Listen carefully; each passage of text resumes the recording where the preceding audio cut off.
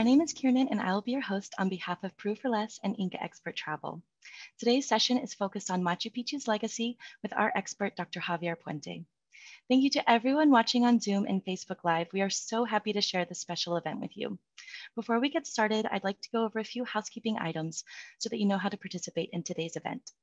Dr. Puente will be answering some questions from the audience after his lecture. Please feel free to submit your questions to him at any time during the presentation. For those joining us on Zoom, just type your question into the Q&A feature at the bottom of the Zoom panel. For those joining us on Facebook, just leave a comment in the comment section of the Facebook Live stream. After the event, be on the lookout for an email from us with a link to the recorded lecture. I encourage you all to participate in sending in your questions, as Dr. Puente will be more than happy to answer them. Today, we are pleased to welcome back our expert, Dr. Javier Puente, an interdisciplinary scholar of Andean environments and politics. Javier is also an assistant professor of Latin American Studies at Smith College, where he teaches classes about agrarian landscapes and rural environments. Today, he'll be discussing the fascinating and convoluted history of Machu Picchu and its legacy as a national symbol of Peru. He is the author of more than half a dozen publications, received a PhD from Georgetown University, and has held appointments at Lehigh University, Rachel Carson Center for Environment and Society, the John Carter Brown Library, and Pontificia Universidad Católica de Chile. When he's not teaching, Javier enjoys traveling, jogging, playing soccer, boxing, and cooking. Hi, Javier. Thanks so much for joining us today. Hi, Kieran. It's a pleasure to be with you and with all the audience. Great. Well, before we get started, I was hoping if you could tell us a little bit about when and how you first learned about Machu Picchu. So, well, I'm Peruvian. I was born in Peru, and so Machu Picchu is sort of embedded in my DNA. Because of some family businesses, we actually grew up as a family in Cusco. So my first visit in Machu Picchu occurred at a very early age. Since then, I returned, I think, a total of 12 times to the Inca ruins. And like I said, it's sort of coded in my DNA. That's wonderful. Do you have a favorite memory from the 12 times you've been? That's pretty amazing. I think something that I would share with the audience before the lecture is that no matter how many times you go, it's always impressive.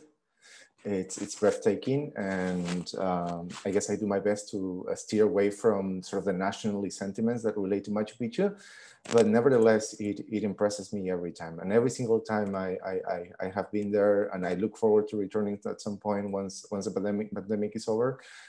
It's the same impression that I'm seeing something absolutely breathtaking. That's so wonderful. Well, thank you so much for sharing that with us. Before I pass the mic over to you to get started for your presentation, I just want to remind the audience one more time that they can submit questions for you at any time through Facebook Live comment section or the Zoom Q&A feature that's right there at the bottom of the panel. Thank you so much, everyone, and enjoy the presentation. And thanks again to you, Javier. Thank you, Kiernan. So thank you once again to all the people who have organized this, to Peru for Less and its director, Bernard Schlein, for accepting the challenge of doing this lecture series. I also would like to thank you, Lizzie Thomas and Michael Wick, and of course, Kieran Cochran, who are spearheading the process and the organization. It is a pleasure to be with you, and I very much look forward to your questions at the end of this talk. So one of the first things I guess I would like to share with you is, and you might have seen this on the news, is how Machu Picchu has been recently subject to another wave of global news. A Japanese tourist that had been stranded in the nearby town of Aguascalientes for 8 months due to the pandemic was finally allowed to enter the Inca site, and he became, in many ways, the first, let's call it, post-pandemic visitor of Machu Picchu. Some folks on social networks suggested that this could be great material for a screenplay, for some series, at least a documentary, who knows? But it's a fascinating story. And more so than the story itself, I think it has been interesting to see how the Peruvian Ministry of Tourism has once again transformed this circumstance into yet another opportunity for showcasing the position of Machu Picchu, both within the global domestic, political economy of Peru, and also within the global landscape of capitalist tourism. To me, it was really incredible to see how they seize this very interesting event and just transform it into a message that sponsors tourism. And that message is basically, no matter how long you have to wait, these seemingly sempiternal ruins will be there waiting for you. Whether you have to wait 8 months in Aguascalientes or 2 years in your home countries, Machu Picchu will be there once this is all over. But will they? I mean, will Machu Picchu be there? And that's one of the questions that I intend to explore with you today. As it happened with my lecture on the culinary boom, I think those of you who are expecting some sort of like propaganda about Peruvian cuisine might be disappointed. Instead, what I want to do with you today is sharing some questions and problems related to the history of the site, its legacy, its shaky present, and potentially its very uncertain future. It's very uncertain future in the midst of travel restrictions, a stalled tourism economy, and who knows what's going to happen next. So any talk about Machu Picchu really needs to start with the question of discovery and the very meaning of this word. And of course, this exploration of the word discovery presents an opportunity to discuss at least briefly about the very recent celebration, quote unquote, on celebration of Columbus Day. And what many of you, I'm sure, are seeing as ongoing protests against colonial and other, at least, problematic statues worldwide. What do we celebrate when we are celebrating Columbus Day? Why this emphasis on discovery? And what's in a name?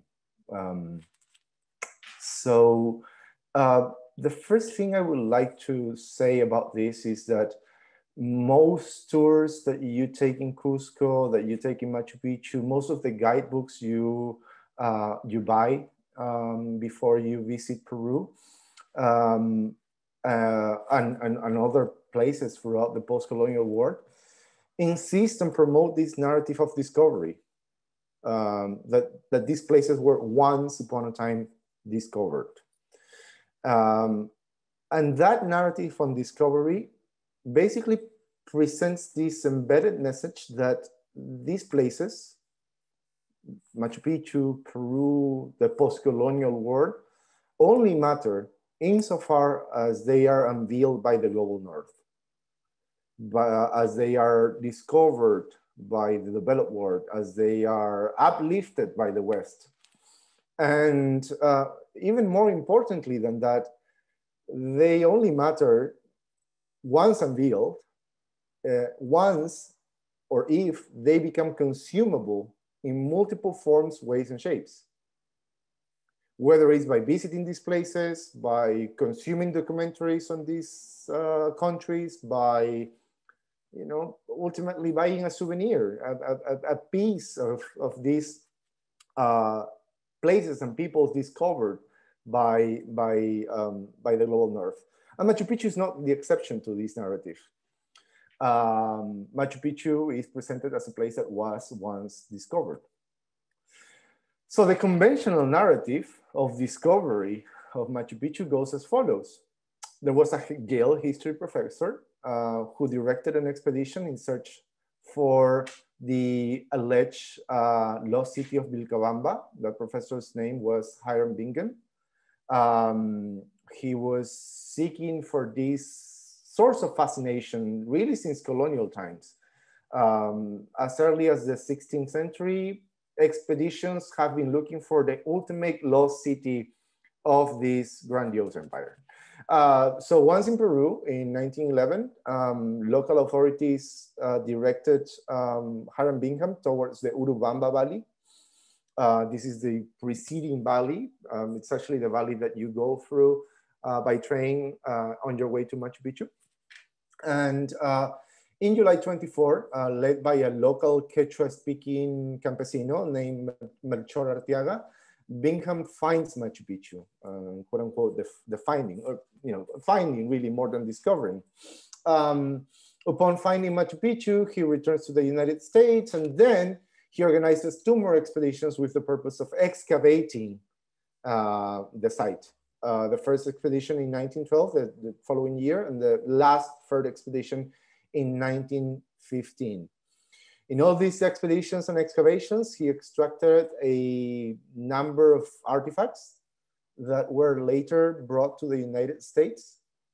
And all these expeditions and all these excavations had actually initially been supported by Peruvian authorities, but later on were resisted by local populations. Once local populations found out what was happening exactly and where these artifacts were being transported to, that they were being extracted from the country, a number of local populations actually opposed the continuation of these excavations. Needless to say, the world celebrates Bingham's courage and endurance. In many ways, he embodied a sort of modern conquistador, a predecessor of Indiana Jones. What would make the case that Indiana Jones could be based largely on the figure of Hiram Bingham. And until recently, very few people focus, say, on the role of Melchor Arteaga, the local guide who led Bingham to finding Machu Picchu. And more importantly than Melchor Arteaga, what Melchor Arteaga represents.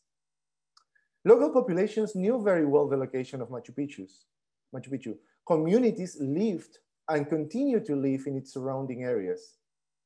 Local labor became crucial for finding Machu Picchu and excavating and researching Machu Picchu.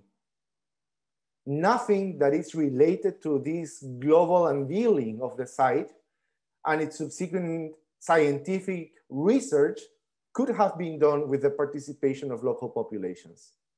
Yet the global narrative continues to center its celebration around the triumph of a white college professor over uncharted territories.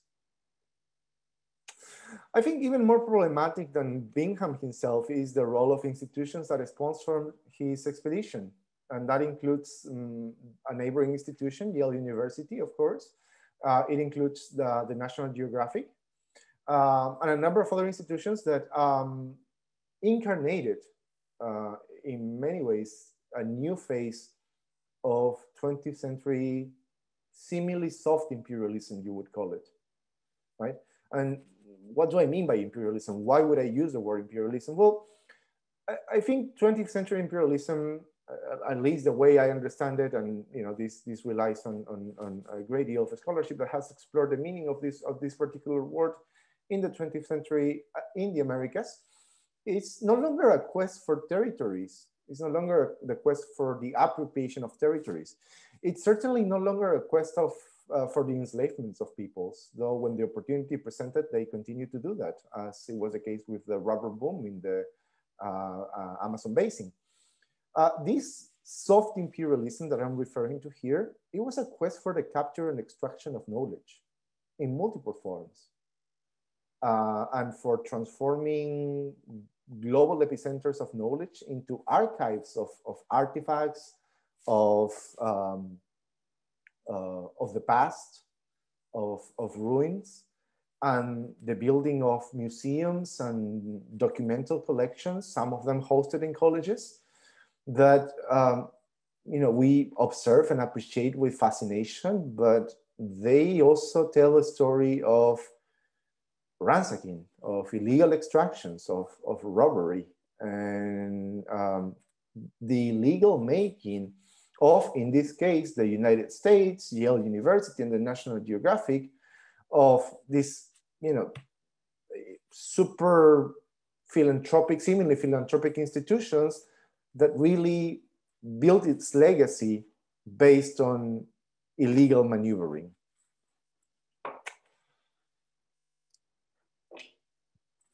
But what happened with Machu Picchu before Bingham? There was a history of Machu Picchu before Bingham, and we know aspects of this history, and there are aspects of this history that also remain hidden.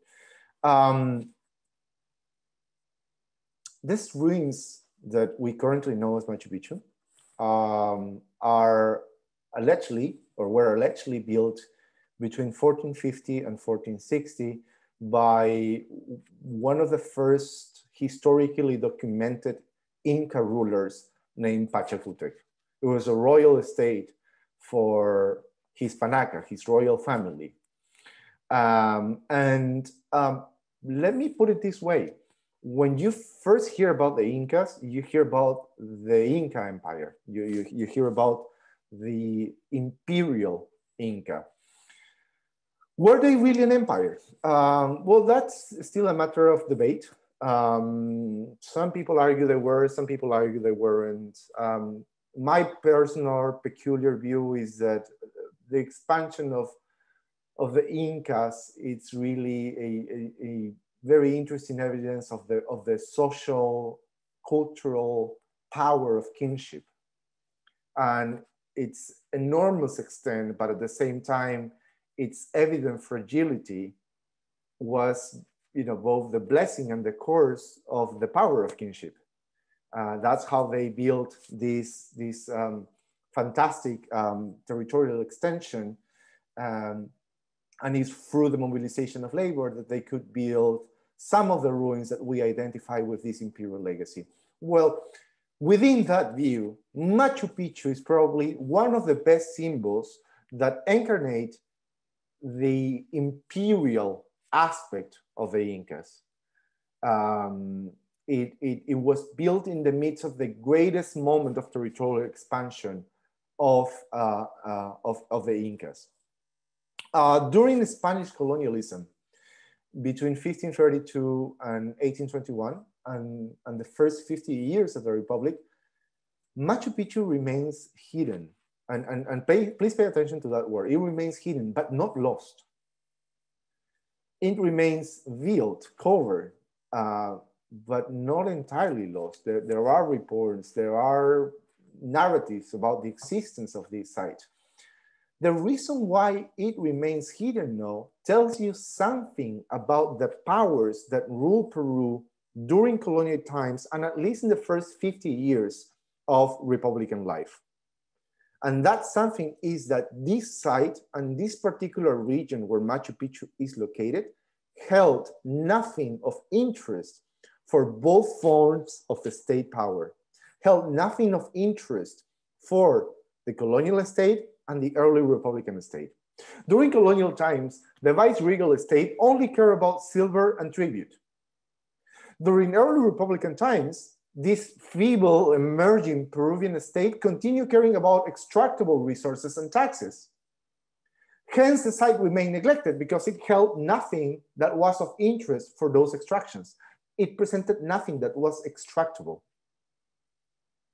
Now, this question, this point on extractability, on the capacity of extracting or presenting something that can be extractable, lead us to talk once again about the excavation of Machu Picchu and its meaning. I want to really turn this upside down. More than a cultural endeavor, much more than a cultural endeavor, the excavation of Machu Picchu inaugurates, at least in the Andes, though with some global repercussions, because remember, the excavation of Machu Picchu is happening once, for instance, excavations in Egypt have considered the Valley of the Kings exhausted. And a decade before Howard Carter entered King Tut's tomb. It precedes some of these great archeological discoveries in the early 20th century. It inaugurates this new form of approaching to a site and transforming it into something that can be extracted. And it presents this moment in which archaeology as a discipline emerges for imperial or at least neo-imperial purposes. What does archaeology do? Well, yes, it does a great job preserving, rescuing, showcasing, and creating the narrative that allow us to know about a very distant past. But also, especially in this time of history, the early 20th century, archaeology transforms sites like Machu Picchu or the Valley of the Kings in Egypt or the Yucatan Peninsula, transform all these sites into domains of intellectual, academic, and philanthropic institutions whose ultimate purpose is converting former and current imperial powers, primarily France, Great Britain, and the United States, into archives of artifacts ransacked globally. And if you don't believe me, just go to the three main museums of each of these countries: the Louvre, the Met, and the British Museum, and see the legacy of a global campaign of ransacking, to which archaeology was absolutely essential. That is what I believe Machu Picchu inaugurates in the Andes, with some global repercussions.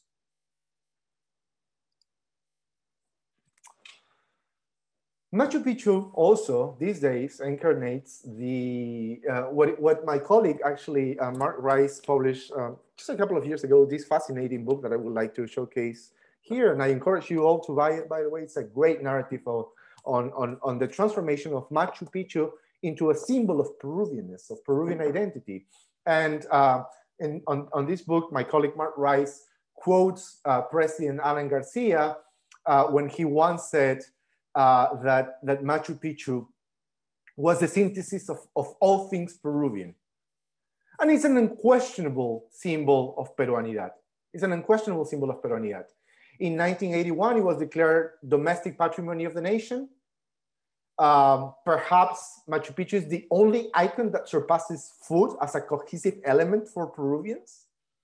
Globally, Machu Picchu has been incorporated into the pantheon of heritage sites, first in 1983 by UNESCO, and later in 2007 as one of the new 7 wonders of the world. And all of those transformations of Machu Picchu into patrimony is a quest for protection. Of course, it is a quest for protection, but it's also a source of endangerment because it has granted Machu Picchu a visibility that it didn't have before. As I was telling you at the beginning of my lecture, I have visited Machu Picchu way before it was cool to go to Machu Picchu.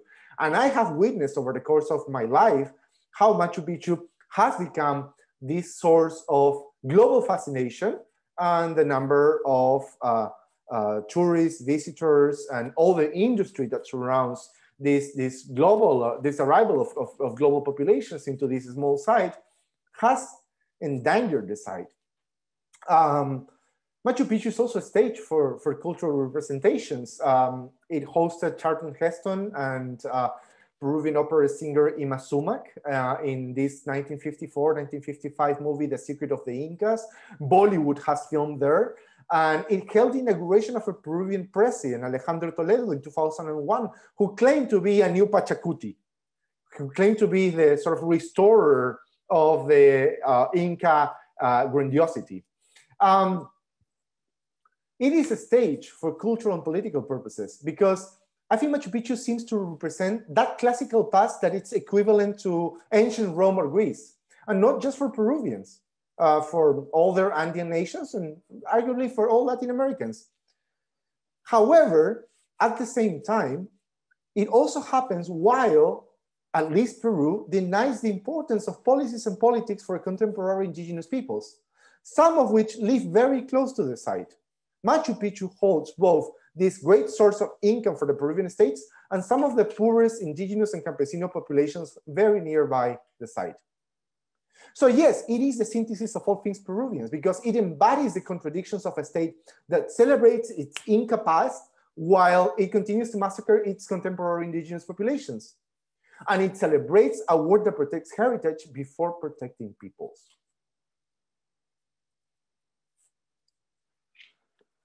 And just to finish, as I don't want to make this very long, so we can have room for Q&A, but there's some question on sustainability for the future of Machu Picchu. It seems the future fairly unsustainable. One of these first sources of unsustainability was the Yale University Peru dispute. Basically, through 2001 to 2006, when Alejandro Toledo was in power, his wife and Stanford-educated Belgian anthropologist named Eliane Karp initiated a claim against Yale University for approximately 200 artifacts that Hiram Bingham had brought to the United States, and particularly to the Peabody Museum. This dispute between Yale and the Peruvian state led to two major agreements, and finally to the return of all these artifacts to Peru in 3 batches, in 2006, in 2010, and in 2012. And all these artifacts, by the way, are currently exhibited in the Museo Casa Concha in Cusco City.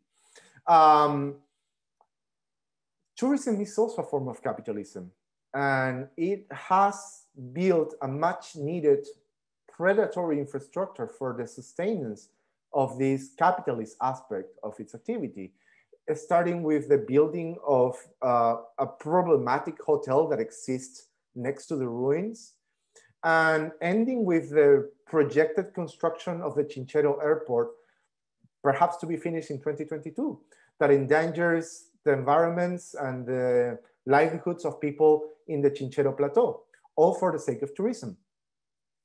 And of course, ultimately, the travel agency model, which Peru for Less doesn't represent, because we do a great job caring for the sustainability of the site, hence these lectures. But many of the policies recommended by UNESCO are completely overlooked by most travel agencies. One of them limiting the capacity of the site to, I think, 500 visitors per day, that travel agencies just ignore for the sake of income. And this continue to depredate the site and to make the existence of these ruins ultimately unsustainable. So once again, to return to the question that I started with this lecture, will these ruins be forever? I don't think the answer is a certain yes. I'll finish here so we can have some room for Q&A. Thank you very much, and I look forward to answer your questions. Thanks so much, Javier. That was excellent. It was truly fascinating to learn about Machu Picchu's legacy and its complicated past, present, and future. We have received a few questions from the audience. And I do want to remind you that if you have questions, it's not too late to submit any.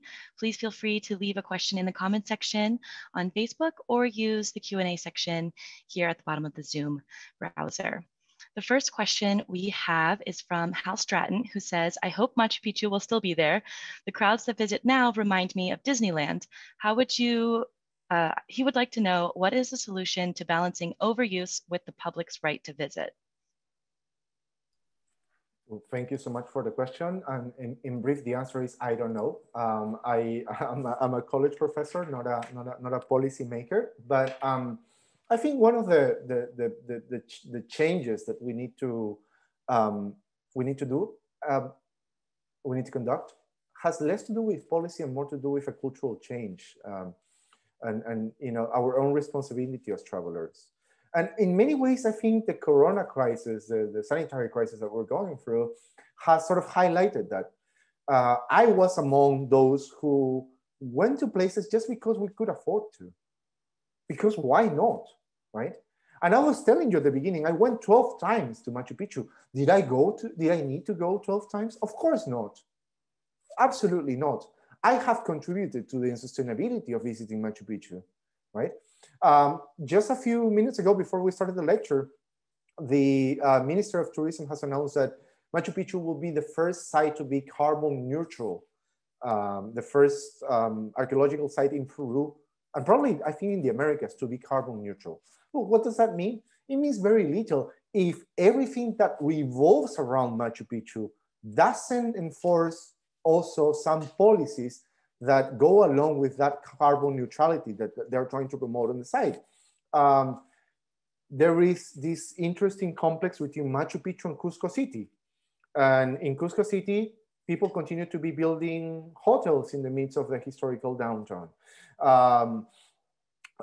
there is this a few hundred acres of land that are the biggest basurero, the biggest garbage disposal land in Peru, within miles from Cusco City, which is the heart of tourism-related fiscal income. Now, while that doesn't change, we cannot talk about any efficient change in the site itself. But then again, I think it relates more to our practices as travelers, and I think in many ways the sanitary crisis is putting that into question already. I completely agree. Yes, of course. I mean, that is a bit of a contradiction with what's happening with Cusco and the hope for Machu Picchu's sustainable future. And hopefully in both aspects will come together, both improving, sustainability around Cusco and everything that goes along with making Machu Picchu carbon neutral, and also encouraging travelers to be more responsible. We have another question from Michael. He would like to know, why has the world been so fascinated with Machu Picchu? What is its unique charm? I think it's a combination of two things, at least. One of them is accessibility. Machu Picchu, as entrenched as it seems to be, because you have to travel to Peru, and let's be honest, most people, before knowing about Machu Picchu, don't even know where Peru is, right? You learn about Peru because you're going to Machu Picchu, and then you know where Peru is ultimately located. And in Peru, it's really difficult to get Machu Picchu. Even for Peruvians, it's difficult to get to Machu Picchu. And so, in spite of that entrenchment, it's fairly accessible, right? It's much more accessible than going to seemingly similar sites like ancient Egypt. I mean, ancient Mesopotamia is not really an option anymore due to the conflict that has been ravaging that region for the last 2 decades at least. But it's accessibility, but also this enduring narrative of fascination about its lostness. That it was the last city of the Incas. It was this lost bastion of Incas resisting Spanish domination, and all the uncertainties that surround that that moment, all those years in which it remained unveiled. The speculations about mysticism. Of course, I don't have to tell you how many times I have been confronted with the question about whether this was built by aliens or not. I'm looking at the Q&A and I'm so happy that no one is asking that yet. But there are a number of fascinations that really merge together, but primarily it's accessibility and this uncertain past that still surrounds the real meaning of Machu Picchu. I completely agree. I think the fact that, the Spanish never found this place of the Incas really adds to its charm, and oh, it must be this really incredible, special place, that's untouched by the Spaniards when everything else in the region was, largely destroyed during the conquest in a lot of archeological sites were. Another question that we have from Tom Sheeran is, he would like to know how the Chinchero Airport might impact the region. Well, that's a very good question. I mean, all questions are very good. That's a very good question. The answer is negatively, no matter how you look at it. The Chinchero Airport is being built on a very environmentally fragile Andean plateau. And it's being built there, of course, for logistical reasons, because as those of you who may have gone to Cusco know, the Velasco Astete Airport lies in the midst of a very, very tiny valley. It's one of the most difficult airports to hold landings. You have to be a very seasoned pilot to be allowed to fly to Cusco, and it only allows a limited number of flights that are expected or have been expected, at least before coronavirus, to increase exponentially within the years. And so the Chinchero Airport seems to resolve that problem. But in creating just the available land for building this airport, the Peruvian state has already unleashed a process of population displacement, alienation of lands, um, lack of consideration for the livelihoods that have for centuries inhabited this plateau, and for the domestic, the small local economies that depend on these livelihoods. Particularly, I'm referring to shepherds and the textile economy of the Chinchero Plateau, all of which will be completely wiped out for the sake of building this airport. Let alone, just to finish with this question, let alone the narrative of corruption that surrounds the building of this airport, as many of the state officials that have been in charge with commissioning this airport, including the current president, might have been involved in corruption schemes while approving the project for the construction of the Chinchero Airport. Thank you so much for sharing your insights on that. That was a great question by Tom. Our next question will be from Joseph Bays. He would like to know, he says that other ruins such as Tikal in Guatemala have deteriorated rapidly once unearthed. Is this an issue for Machu Picchu too? In brief, yes, it is. Yes, it is. And that's why UNESCO, more so than local authorities in Peru, have tried to impose this limit of visitors per day. But domestically, UNESCO's policies and recommendations, they are not even echoed. And that deterioration happens and will continue to happen insofar as these policies remain neglected. So yes, it is not even a future danger. It is a present process. It is happening as we speak, or it was happening right before the pandemic. It's not happening as we speak because there are almost no visitors. Machu Picchu just had its first visitor, I think yesterday. Yes, it did. It's very exciting. They had this first visitor. Well, thank you so much, Javier. We still have time for a few more questions, so I'm just going to keep asking them to try to get in as many as we can. Another question we have is from Jeff Lelick. He says, we have some friends who visited Machu Picchu and then hiked a few days to see another site, which they said was nearly equal to Machu Picchu. Do you know how many sites there are that are similar to Machu Picchu that might be alternatives to visit? Are they as impressive and are they accessible with a bit of work? So the answer is yes. Choquequirao, which was discovered, quote unquote, much more recently, was, I think, maybe 10, 15 years ago, recast as the new Machu Picchu. And that sort of archeological fascination about finding the new lost site continues to our days. This region remains fairly unexplored. And, I'm sure as projects will resume in the next few months and years, there'll be new findings of, this is small ruin here, this is small ruin there, sometimes not so small. That is just as incredible, it's just as fascinating.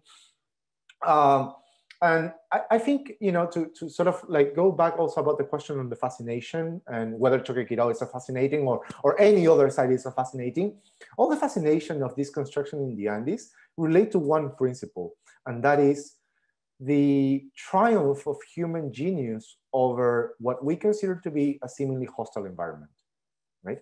These places are built in terrains in which we can barely walk because how thin the air is, how little oxygen is available for even walking there. And that is one of the greatest achievements, not just of the Incas. I mean, the Incas are sort of like latecomers in the development of Andean civilization. But every single civilization that developed in the Andes in pre-Columbian times had to deal with altitude as and seemingly unsurmountable, but ultimately tameable aspect of their livelihoods. And so just to answer your question more directly, yes, there are other sites. Yes, they're fascinating. All of them are fascinating for the same reason. And yes, they are accessible if you're ready to walk, if you're ready to do a trek. And of course, Peru for Less can help you with that once traveling resumes. they are worth a visit. I have only visited, besides Machu Picchu, Choqquequirao, and it's absolutely worth a visit. And that one I visited only once, not 12 times. That one's it requires a little bit more walking to get to. So understandably, you only went once.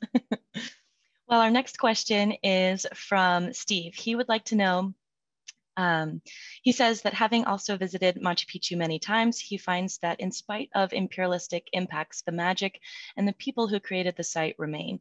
Would you agree? And can you comment on the survivals within the site? Yes, absolutely. So yes, I agree with what the premise of the question is. And if I am understanding correctly, I'll react to the question. I think it's impressive in general once you travel through the post-colonial world, and that's what the Andes are. The heart of the Andes are the heart of a post-colonial world. It is surprising, it is breathtaking to see a culture, a people that continues to be alive, not only in spite of colonialism, but also because they master colonialism. And Machu Picchu, as fascinating as it is, all those stones, the architecture, the building of this place in this particular region, in this particular site, it's also an element, a piece of a larger human canvas that is not dead. It's far from dead. It's very well alive and in many ways thriving in spite of colonialism, in spite of imperialism, and in spite of a neglecting contemporary Peruvian state that cares very little about those populations. And nevertheless, most of tourism around Cusco concentrates in June because it's one of the key months of the festivity calendar in the region. And that festivity is hosted by contemporary peoples that celebrate their survival and their multiple transformations within these really obliterating processes. So in as much as the ruins survive, people have also survived. And those two things together, ruins and people and a culture that is alive and thriving, it's definitely worth a visit, and it's definitely worth celebrating. Absolutely. I completely agree with you. We have time for just a few more, so I'll try to make this quick.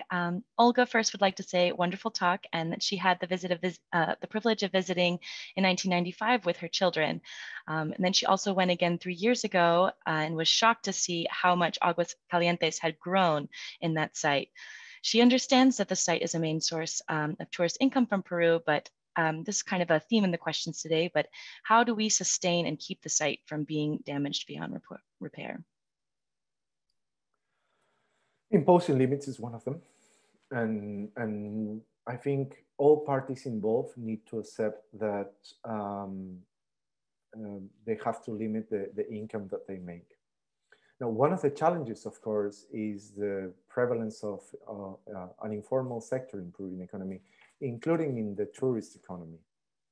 So while state policies, which do not exist, and if they exist, they are not enforced, but let's say they were to exist and they were to be enforced, they can regulate the formal sector.